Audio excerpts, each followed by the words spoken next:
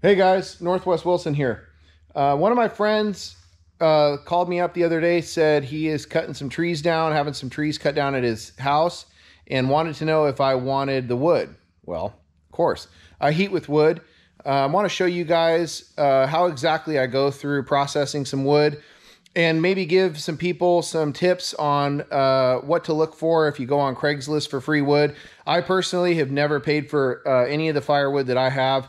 I heat with wood in the winter times, the fall, the winter, and then early spring. So I burn about, anywhere from 2.5 to 3 cords, maybe more every year. It saves us a lot of money on propane. We're on propane out here. Propane can get pretty expensive, especially when you're heating a bigger house. I like the ambiance of burning firewood. I think it's really nice at the end of the day. It's a different kind of heat. So I'm hoping that this video can show you guys what to look for if you're going out on Craigslist to look at some quote unquote free wood. I think we've all, if you guys have done any firewood retrievals, sometimes the ads on Craigslist for quote unquote free wood or free firewood can be a little bit misleading. Sometimes you end up having to, go through a series of fences or up and down some serious grades. If you're really desperate and you have some time, you can make some decent scores on firewood doing that. I personally go for the low-hanging fruit. I like the stuff that's either roadside or, within, maybe 50 feet from where I can park my truck or trailer. The whole point of getting free wood is to heat with your house for free. It saves a ton of money if you do it right. And wood retrieval can be time consuming, and it can be a lot of work if you don't really think and plan out exactly how you're going to retrieve it. So we're going to pretend like this is a free Craigslist ad for wood. I'm going to show you guys what I look for in a free wood scenario. And hopefully that will give you guys some first timers or maybe people trying to get into heating with wood, give you some ideas of exactly what that's going to look like. But anyway, I'd like to introduce you to show you this, my log splitter here. Picked this up, I want to say 1.5 years ago, maybe 2 years ago. I'd have to look. Time just goes by really fast, guys. This is a 37-ton Ruggedsplit log splitter. This is an overseas splitter. It's a one that is made in China, and then it is shipped via crate over to the East Coast. I believe this was out of Massachusetts. I'd have to double check on that, but I think it is. This is a 4-way splitter with a push-through design. It has a Honda clone engine on it. This is basically, guys, this is it's badged as a Raven, but it's a 420 cc, 15 horsepower electric start Raven engine. I did mount a hour meter on here to track services, oil changes, all that good stuff, kind of how long I get out of a tank of fuel. This is a Harbor Freight Predator engine, guys. This is the same one that you can buy on shelf at Harbor Freight. They're sold in several other different applications, wood splitters. I've seen them in trash pumps. There's a whole different, you see people put them on go-karts. Also, people will swap them on to lawnmower engines. Obviously, you need a different shaft, but these you see them in generators. This is kind of a one-size-fits-all engine. It's plenty of power. It runs this 37-ton just fine. This log splitter, guys, is in the collapsed position. So this is in the travel position right now. I am going to break it down and show you guys exactly how it does split wood. It's a pretty good splitter. I've put probably 10 cords, maybe a little more, maybe 12 cords through it so far. It's processed wood faster than one guy could ever imagine to keep up with it. Let's put it that way. This wood splitter, really, to be effective, you need to have at least an operator on the controls, and then you need to have someone feeding you rounds. This log splitter has a log lift on it, so the big heavy rounds, you don't have to You know, guys, the vertical splitters, you know, the ones that flip vertical, this one is a horizontal only splitter, meaning it does not change position. This is it. Some of the other splitters, big box stores, that you can tilt them 90 degrees, and then you split. Imagine my fist is rammed, splits down vertically and into the wood. You know, those work, and for someone who, you know, might burn a cord a year, or, you know, split reel occasionally, that's really all you need. But if you're wanting to process firewood to burn several cords a year, or, you know, possibly have a little firewood business going on the side, you really got to have something that's not going to wear you out. And this machine really saves your back. You can roll your rounds right up onto the platform, and you pull a lever. You have two controls. This one of these ones runs the ram, another one runs the arm on the side. And then this basket here flips outward and catches the splits that get pushed through on the 4-way. And this is removable. You can either do a 4-way or just a 2-way traditional split. You know, it's been a great machine, but, you know, you really got to plan on if you want to be productive with this machine, you do need a second hand. Ideally, if you really want to get the most productivity out of this machine, 3 guys. 3 guys. 1 guy feeding you rounds, 1 guy operating the machine, and then 1 guy stacking or loading. It will keep 3 guys busy. You will blow through the rounds with this machine.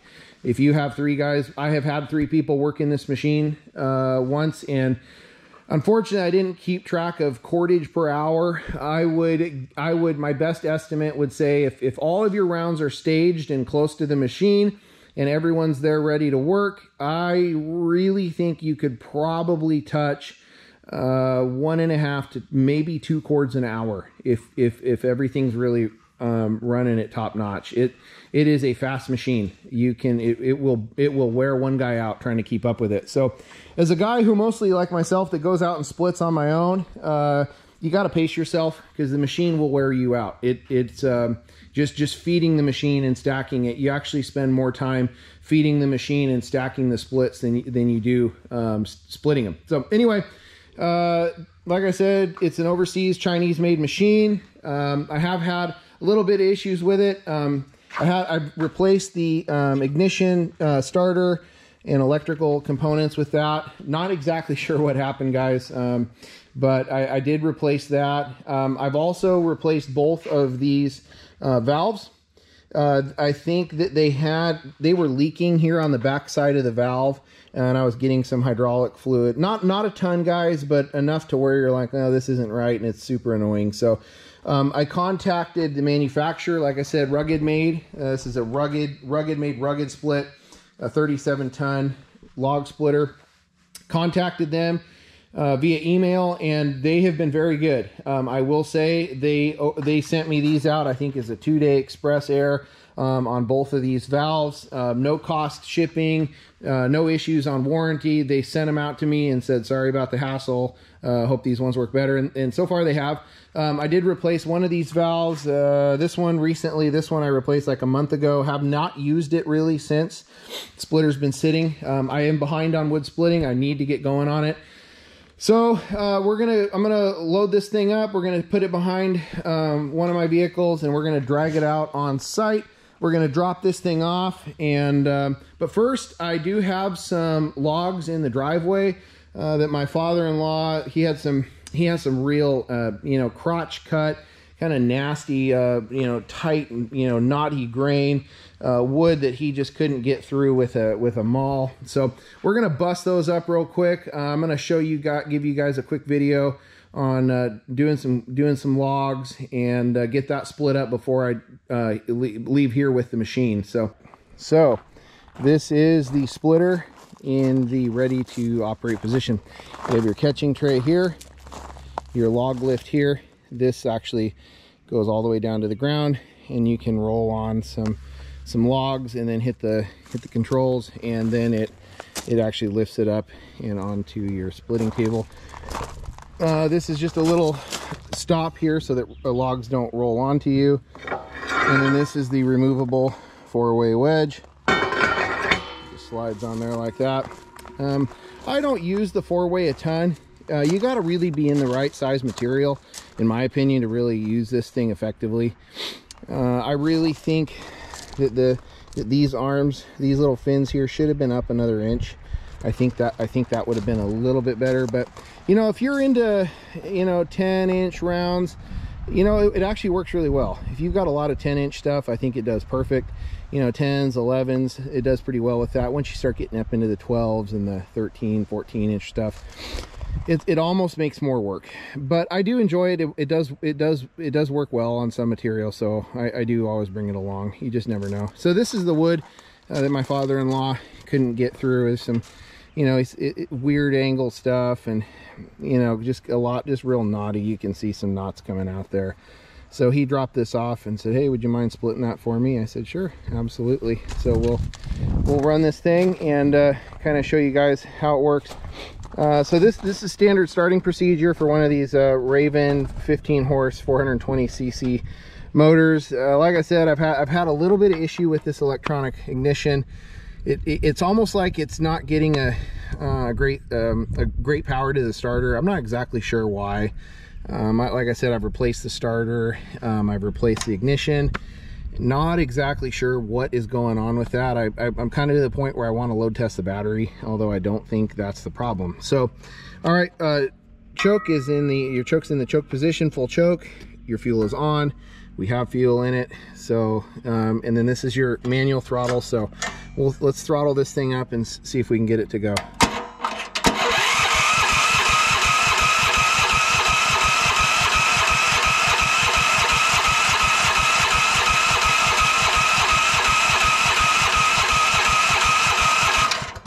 So this hasn't been started in a while, so let's keep going. See, this is what I'm talking about. Yeah, we're getting there. Maybe it is a battery.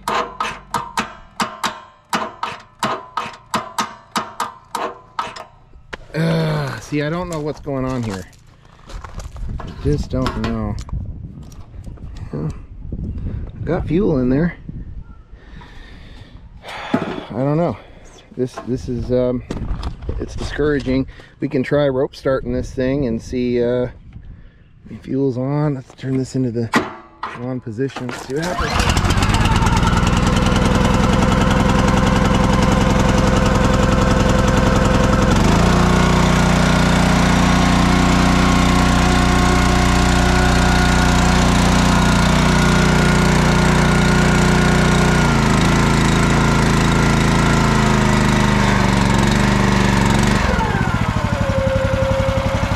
So guys, I don't know, maybe the battery's not turning over the engine fast enough.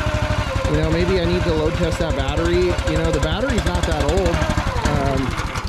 She's still cold. Battery's not old, but you know, it is a flooded battery, flooded cell battery.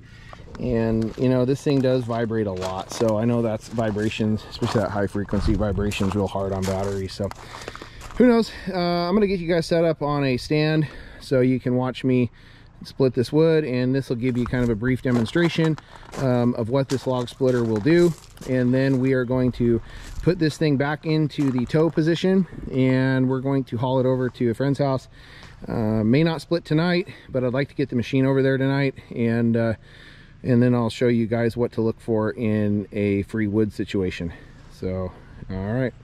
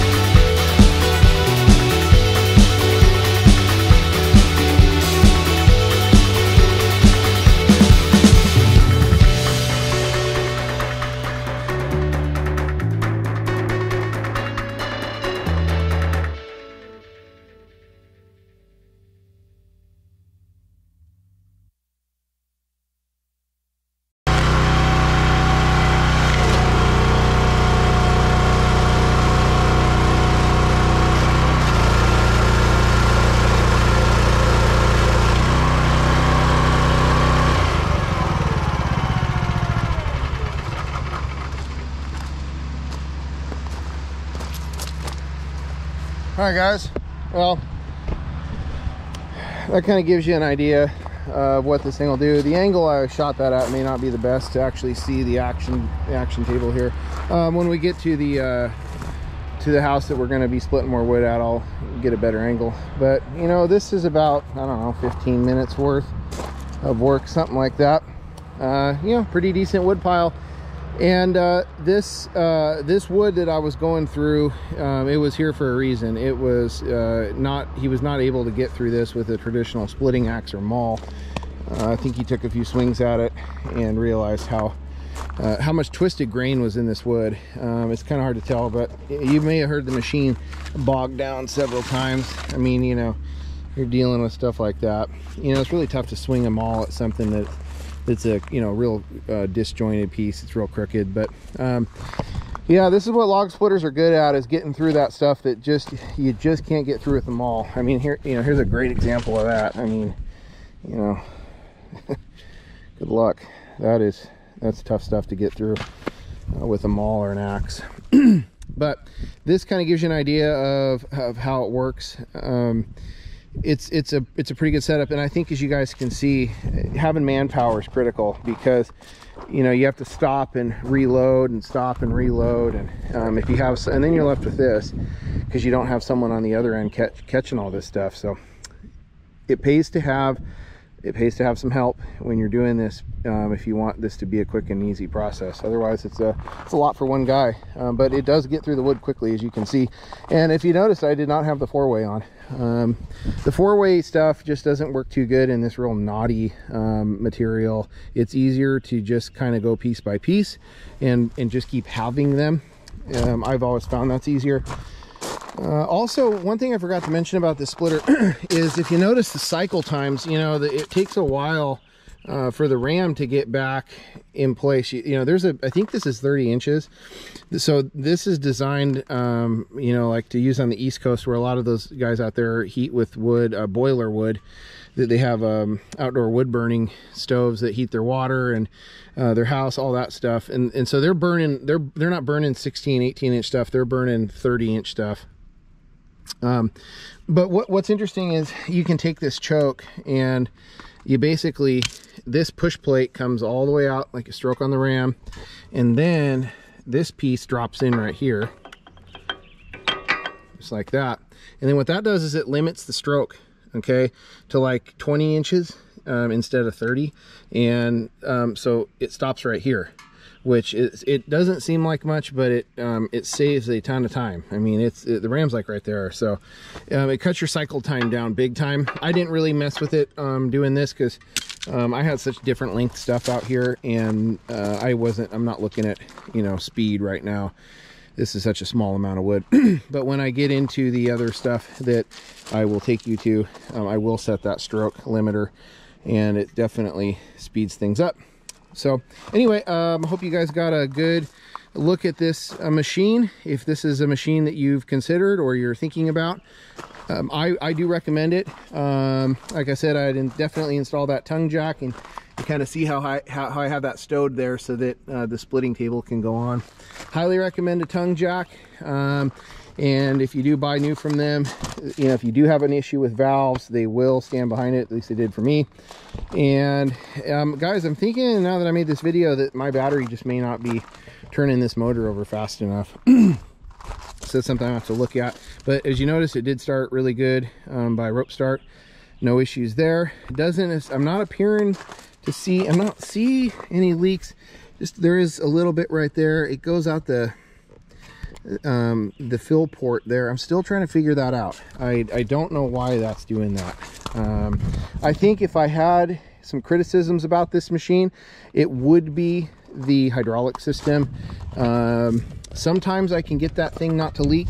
It's this little spout here. It's got a, as you can see, it's got a breather right there, and I'm pretty sure that when fluid's coming back into there, it's spitting out.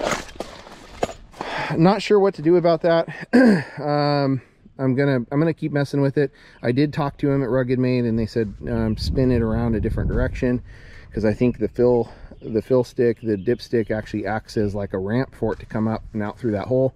So maybe if I face it the other direction, away from the return, the hydraulic return, you know, that, I don't know, guys, maybe that'll help. So yeah, if I had a criticism with the machine, it would be that. It would just be like, it would just be saying that there's always a little bit of hydraulic fluid somewhere on this machine. It's never been a true dry runner, although I will say that the new valves appear to not be leaking. So there's a win. Motor's good. I do recommend an hour meter. These things are like, I don't know, $5 or $6 on Amazon.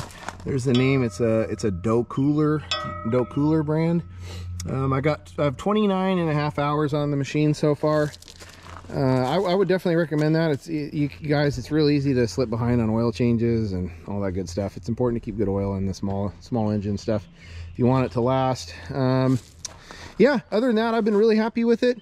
Like I said, put about 10 cords through it. Assembly is involved. If you are not mechanically inclined, or you don't have a decent, a good selection of basic hand tools, this is going to be a lot for you to put together. This took me, I want to say, about 10 hours to put together. It's a lot of assembly, and the paper directions are not very good. It's basically says refer to our YouTube video, and I referred to the YouTube video, and I ended up having to pause it several times throughout the video, and, you know, rewind and rewatch and rewind and rewatch to see how this went together. So yeah, I'd give it on if I had to give it a grade on ease of assembly and instructions, man, I'd have to give this thing a C- in terms of that. It really, there's a lot to be desired in terms of assembly instructions, and you do have to have a basic knowledge of kind of hydraulic systems and how this stuff goes together. But other than that, yeah, it's been a good machine. Would I buy it again? Yeah, I would. Look around at your big box store splitters. You know, they're $2,000 for something that just does vertical and horizontal. You still got to muscle the rounds. I mean, I know you guys saw that hydraulic arm lift, and how that just lifts the biggest rounds up with ease. I want to say it's got a 300-pound rating on it, which I absolutely agree with that. I can stand on this and it will not tip it over, and it's plenty strong. It is plenty strong. I am sure I've had all of 300 pounds of wood on that before. So that the splitting arm is really what sold it to me. The log lift is what sold this machine to me. If you've done any kind of wood splitting with big rounds, heavy soaking wet rounds, you know how hard it is to get these rounds onto the table. Yeah, that's the kind of stuff that burns people out on firewood, is just the amount of physical labor that's involved. And a lot of it is people enjoy doing the chainsaw work and the bucking of the rounds. I enjoy it. A lot of people kind of get lost with it when it comes to splitting, because they're either swinging a 6 to 10 pound maul, and that will make an old man out of you in a hurry. It's one thing to do for, you know, split a few rounds for a weekend campfire. That's a whole different story. Sure, I would, if it came down to splitting 3 or 4 rounds, am I going to drag out my log splitter, you know, to split 3 or 4 rounds to grab and throw in the back of the truck for just a weekend campfire? No, I'm not. But, you know, guys, if you're looking at splitting a large amount of wood, or heating with wood yearly, where you know you're going to be going through 1, 2, or 3 cords of wood, you know, it's smart to make the investment in a splitter. You can rent them. That's another option as well. But if you are going to heat with wood, you know, year after year after year, it pays to just make the investment in the machine. You do not have to go buck wild with this one. Guys, I want to say this one I paid $3,100 for. $31.45, something to that tune, and that was shipped to my door. Freight was included. There was no sales tax, so I was under $3,200 for the machine shipped to my house. I did have to buy hydraulic fluid for it. That is a little expensive. I want to say 10 gallons, 12 gallons, somewhere around there. So I mean, yeah, guys, it's a substantial investment. I mean, this is not something you're just going to buy on a whim. You have to be committed to wood splitting, and you have to realize that you're going to be doing this for a while to make this thing make sense. It makes sense to me. It makes sense to a lot of other people that I've seen that own this machine on YouTube. Outside with Shibe is one of the guys that has this machine, and he really splits with it.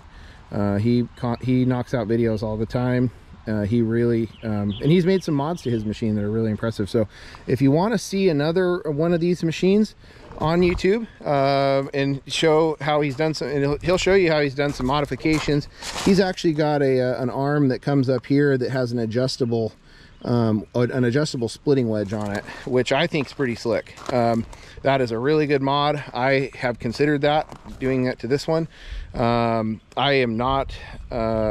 just am not committed on time right now to take on a project like that, but I would definitely consider that. Check out his channel, Outside with Shibe. And I think if you're on the fence about this machine, I hope this video kind of gives you an idea of what to look for. Maybe answer some of your questions. Check out some other people's videos with this machine. And as always, guys, if you like this kind of content, please comment, like, and subscribe to the channel. I'd love to hear your feedback. If you guys own one of these machines, tell me what you think about it. If you think I'm doing something wrong, or you think there's something I could improve on, whether it's videos or the channel, please post up. And I will catch you on the next one.